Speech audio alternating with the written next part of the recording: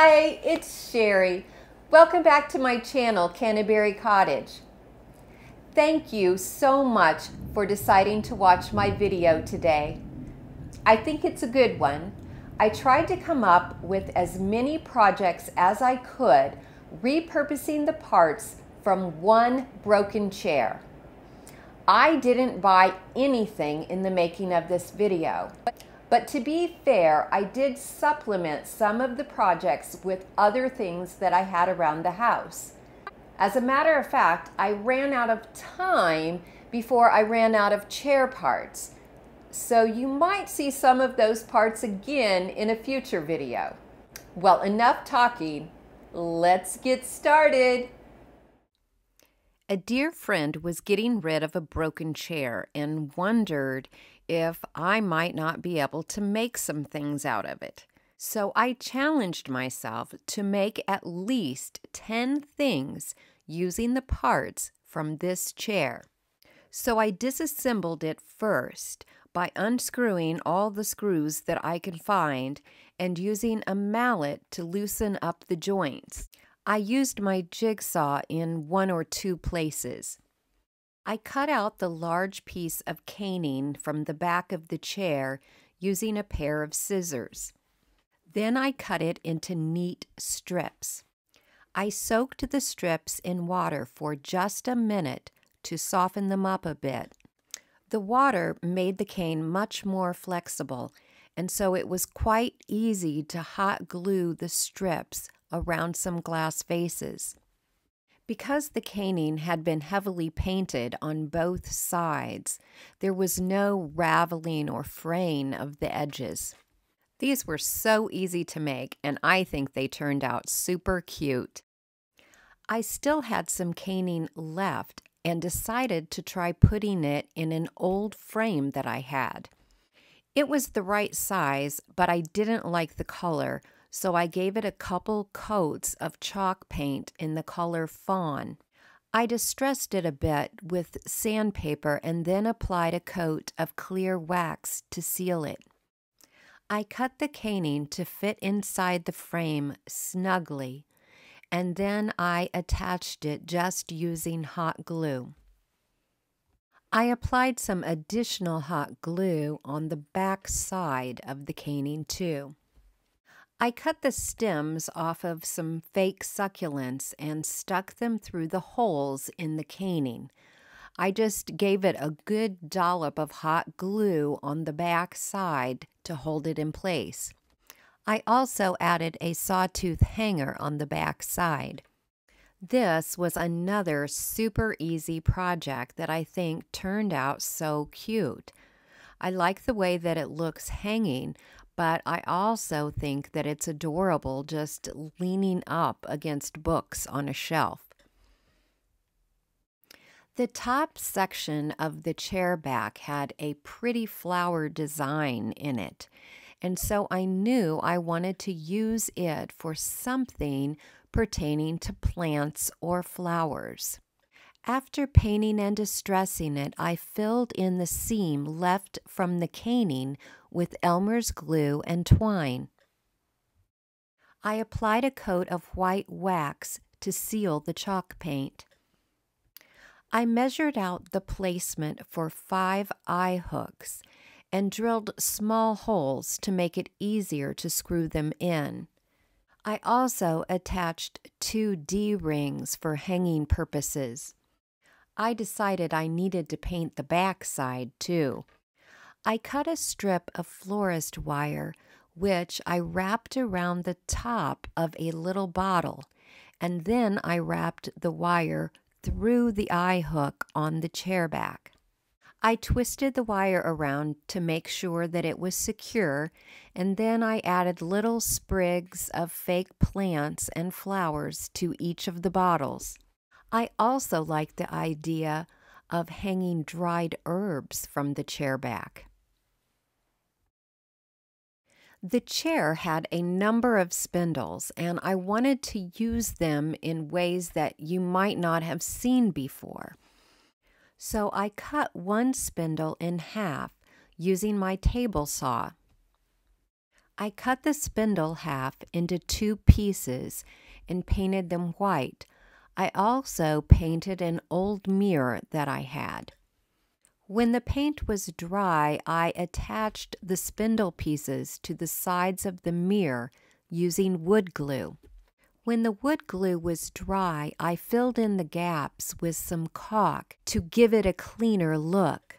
I distressed it a bit using some sandpaper, and I decided to attach the front part of an old hair barrette to the top corner using some super glue. Those spindles sure did make that old mirror much more interesting. It has a sawtooth hanger on the back, so you could hang this mirror on the wall, or you could just sit it on a bookshelf like I did here. To repurpose the chair seat, I decided to turn it into a footstool. I wanted a rectangular shape, not the trapezoid shape of the chair seat. So it was necessary to remove the staples so that I could remove the fabric and the foam. Originally, I was going to cut down the piece of particle board that came with the chair, but then I saw this old box in my garage and decided to use that instead. I cut down 2 of the chair spindles to create 4 legs for the footstool. I gave both the box and the legs a couple coats of spray paint, which I later covered with a coat of white chalk paint. I used a large knife to cut the foam to fit the top of the box. I took the lid off the box to make it easier to upholster. I laid down the fabric from the chair, added a piece of quilt batting, and then put the foam on top of that. To start stapling, I use 1 staple in the center of each of the 4 sides, and then I check to make sure that I like the fabric alignment before I add any more staples. When I get to a corner, I pull on the fabric, making a little pleat, and then staple it.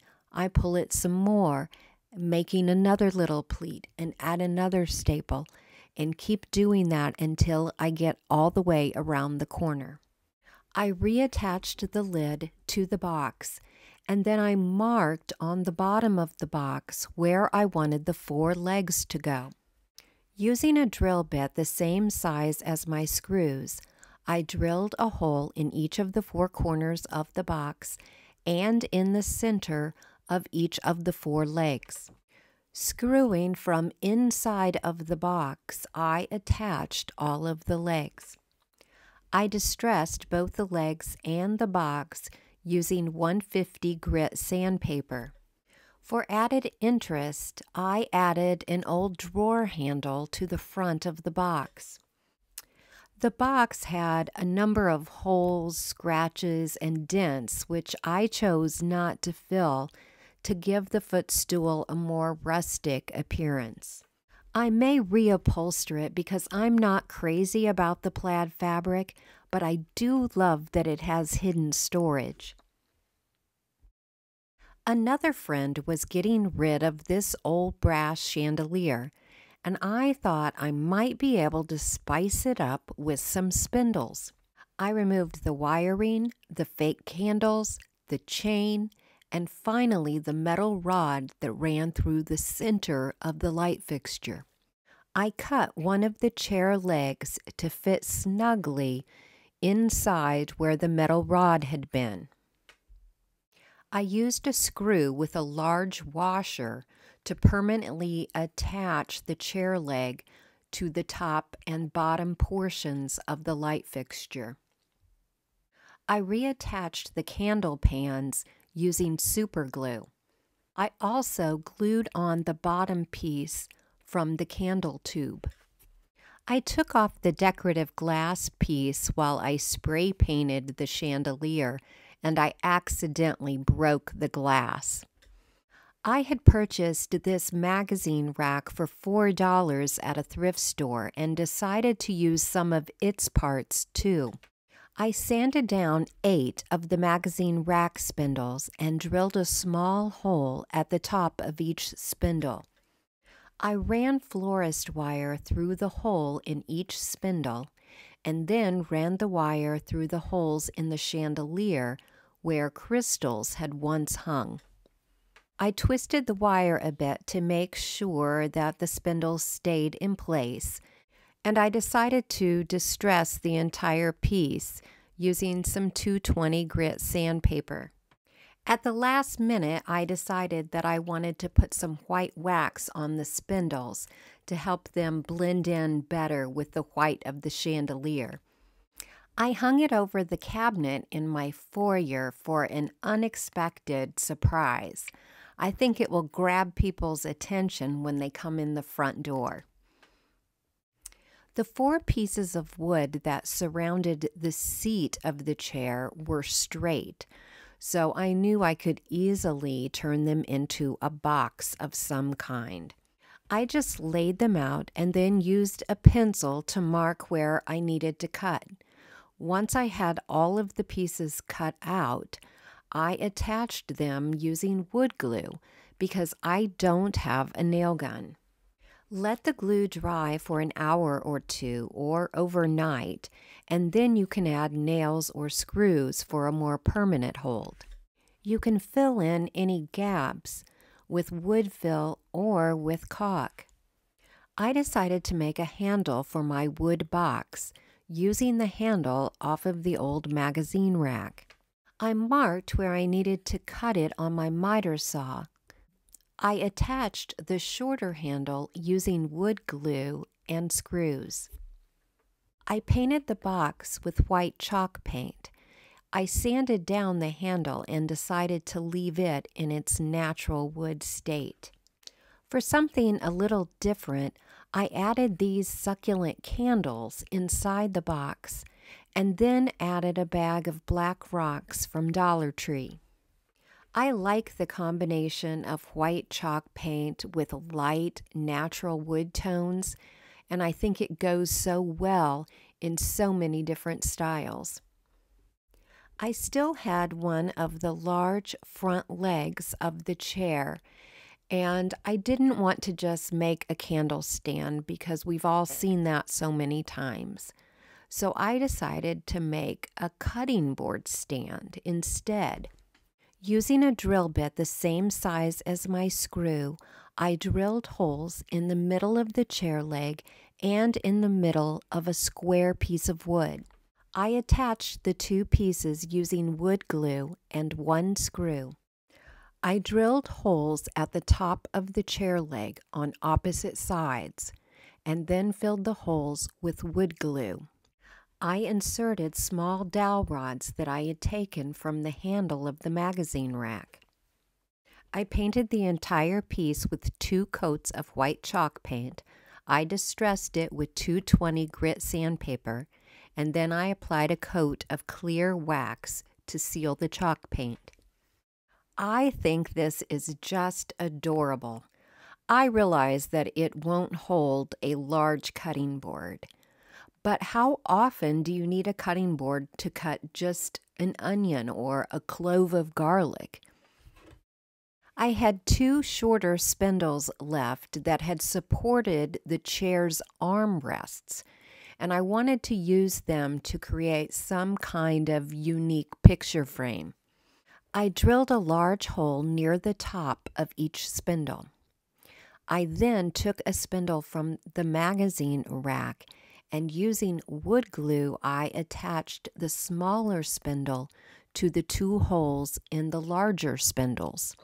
Even though you see me using super glue here, it didn't take to the older, unfinished piece of scrap wood. So ultimately, I did use wood glue to glue the spindles together and to glue the spindles to the base piece of wood.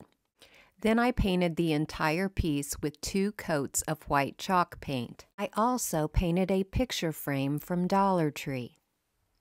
I printed out one of my favorite quotes to put in the frame. I'll put a link in the description box if you'd like to print it out too. I drilled 2 small holes along the top of the frame and then screwed in 2 eye hooks. I ran twine through the eye hooks and then tied the frame to the smaller spindle. I think this is a fun way to display a favorite quote or a favorite photo. I'm going to have to hunt down some more spindles because I really want to make another one of these and paint it green so I can put it in my kitchen. So this project is actually made from leftover parts from the magazine rack and not the chair, but I didn't want those parts to go to waste either. I reattached the base of the handle back to where it had originally been. I used wood glue and 1 screw at each end. I cut the spindles down using both ends for variety. I laid them out in a pleasing arrangement, and then I used wood fill to fill in all of the holes where I didn't put a spindle.